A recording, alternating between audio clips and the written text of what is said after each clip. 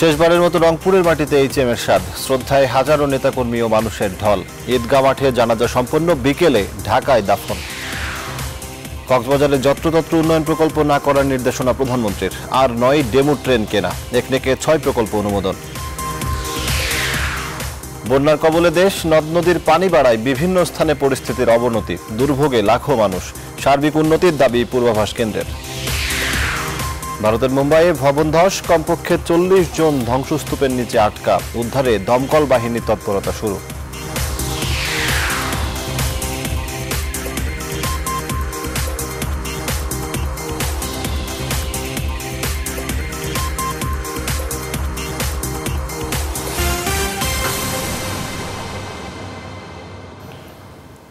স্বাগত দিনের সংবাদে, আপনাদের সঙ্গে আছি আমি সজল দাস।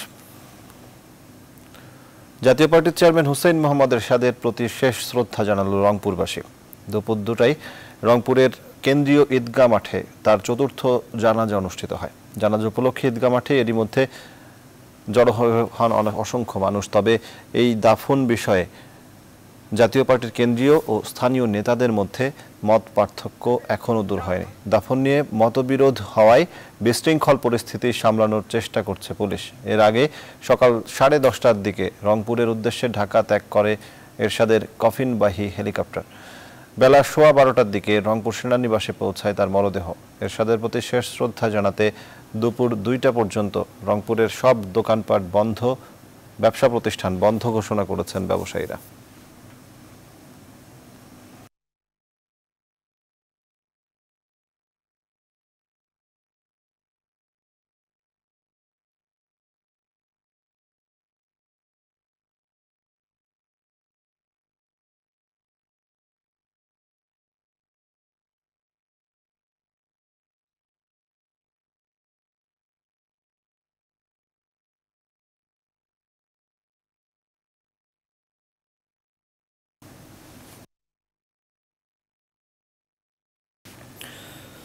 রংপুরে এরশাদের দাফন নিয়ে নেতাকর্মীদের মতপার্থক্য এখনো দূর হয়নি। এ বিষয়ে বিস্তারিত জানাতে সেখান থেকে যুক্ত হচ্ছেন সহকর্মী রেজাল করিম মানিক। মানিক, কি বলছেন নেতাকর্মী ও রংপুরবাসী?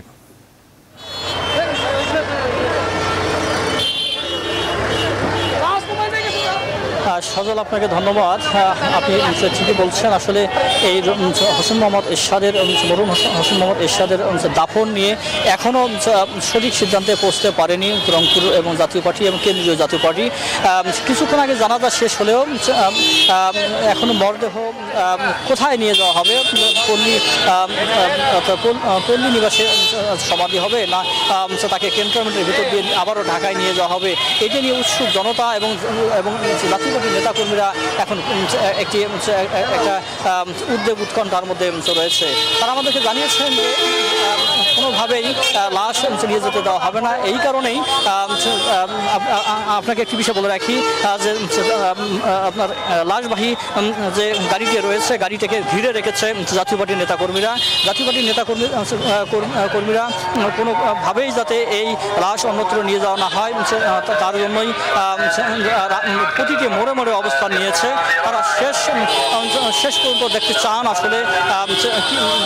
চান আসলে হোসেন মোহাম্মদ এরশাদের সমাধি কোথায় হয়। কিন্তু রংপুরের বাসিন্দারা যারা রয়েছেন তারা কিন্তু কোনোভাবেই এই লাশ ঢাকাতে নিয়ে যেতে দেবেন না বলে ঘোষণা দিয়েছেন।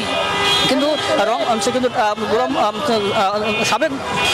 সাবেক রাষ্ট্রপতি হোসেন মোহাম্মদ এরশাদের ছোট ভাই গোলাম মোহাম্মদ কাদের বলেছেন যে দলের সিদ্ধান্ত অনুযায়ী যেখানে হওয়া দরকার সে জায়গাতেই তার দাফন হবে। তো এই ছিল সজল আমার কাছে রংপুর থেকে সর্বশেষ।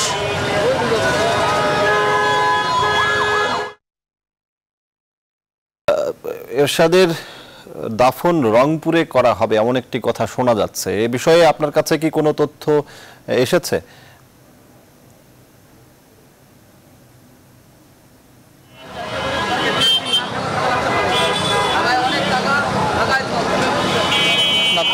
তথ্য যে বিষয়টি রয়েছে যে রংপুর সিটি মেয়র বলেছেন যে এখানেই দাফন করা হবে, কিন্তু জাতীয় পার্টিদের নেতাদের যে একটা মতবিরোধ কিন্তু এখনো রয়েছে। এই কারণেই যে এখনো তারা সঠিক সিদ্ধান্তে পৌঁছতে পারেনি। কিন্তু সাধারণ নেতাকর্মী এবং জনগণ যেটা বলেছেন যে তারা কোনো ক্রমেই তার মরদেহ ঢাকাতে নিয়ে যেতে দেবেন না। এই ছিল আমার কাছে সর্বশেষ তথ্য। সজল, মানিক, আপনাকে অসংখ্য ধন্যবাদ। সহকর্মী রেজাউল করিম মানিক রংপুর থেকে যুক্ত হয়েছিলেন। হোসেন মোহাম্মদ এরশাদের জানাজা সম্পন্ন হয়েছে। দাফন কোথায় করা হবে এই বিষয়টি নিয়ে কিছুটা ধোঁয়াশা রয়েছে। নেতাকর্মীরা রংপুরে দাফন করতে বলছেন অনেকেই, আবার কেন্দ্রীয়ভাবে বলা হচ্ছে তাকে সেনানিবাস কবরস্থানে দাফন করা হবে। যদিও মশিউর রহমান রাঙার বরাতে আমাদের কাছে একটি তথ্য আসছে যে তাকে রংপুরে দাফন করার ব্যাপারে সিদ্ধান্তটি হতে পারে। দেশের উত্তর ও মধ্যাঞ্চলের বন্যা পরিস্থিতি অপরিবর্তিত রয়েছে। তিস্তা, ধরলা, ব্রহ্মপুত্র, সুরমা ও যমুনা নদীর পানি বৃদ্ধি পাওয়ায় নদী ভাঙন দেখা দিয়েছে। প্লাবিত হয়েছে নতুন নতুন এলাকা। পানিবন্দী লক্ষাধিক মানুষ। দুর্গত এলাকায় দেখা দিয়েছে খাবার ও বিশুদ্ধ পানির অভাব। বন্যা পূর্বাভাস কেন্দ্র সবশেষে ব্রিফিংয়ে কয়েক জায়গায় অবনতি হলেও বন্যা সার্বিক উন্নতির খবর দিয়েছে।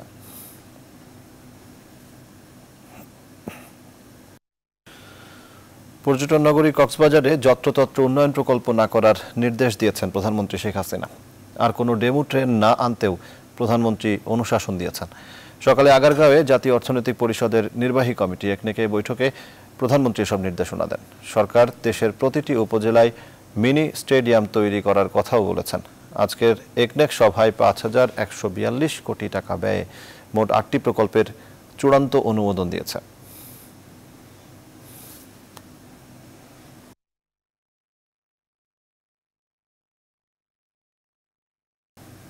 বরগুনায় রিফাত শরীফ হত্যা মামলায় জিজ্ঞাসাবাদের জন্য স্ত্রী আয়েশা সিদ্দিকা মিন্নিকে আটক করেছে পুলিশ। মঙ্গলবার সকাল 10:45 নিজ বাড়ি থেকে তাকে পুলিশ হেফাজতে নেওয়া হয়।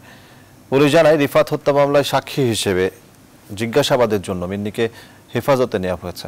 পুত্রবধূকে গ্রেপ্তারের দাবিতে রিফাতের বাবার সংবাদ সম্মেলনের দুদিন পরই মিন্নিকে জিজ্ঞাসাবাদের জন্য নেওয়া হলো। এই ঘটনায় এখন পর্যন্ত 13 জনকে গ্রেপ্তার করেছে পুলিশ।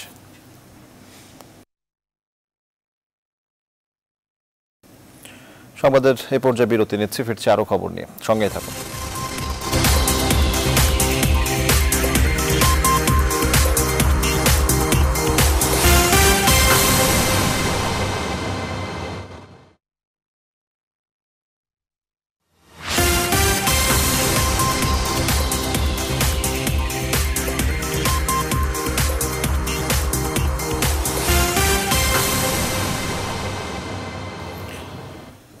আবার স্বাগত দিনের সংবাদে।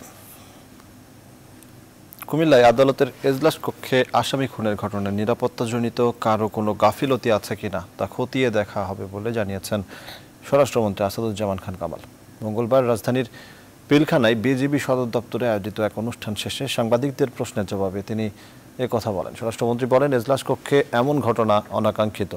আদালত কেন্দ্রিক নিরাপত্তা ব্যবস্থা জোরদারের পদক্ষেপ নেওয়া হচ্ছে। শিগগিরই তা বাস্তবায়ন করা হবে বলেও জানান স্বরাষ্ট্রমন্ত্রী। সংবাদে আবারও বিরতি নিচ্ছি, সঙ্গেই থাকুন।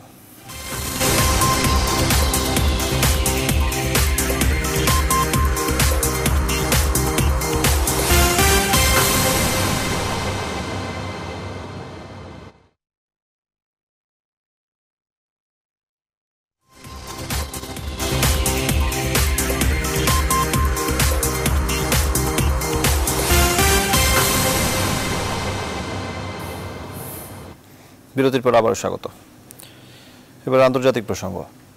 ভারতের মুম্বাইয়ে একটি ভবন ধসের ঘটনায় ধ্বংসস্তূপের নিচে কমপক্ষে 40 জন আটকা পড়েছেন বলে খবর দিয়েছে এনডিটিভি।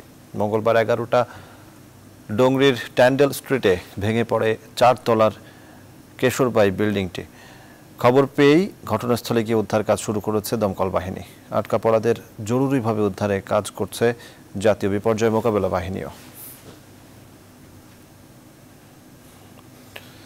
খেলা সংবাদ। পেশাদার লীগ ফুটবলে আজ টেবিল টপার বসুন্ধরা কিংসের প্রতিপক্ষ ব্রাদার্স ইউনিয়ন।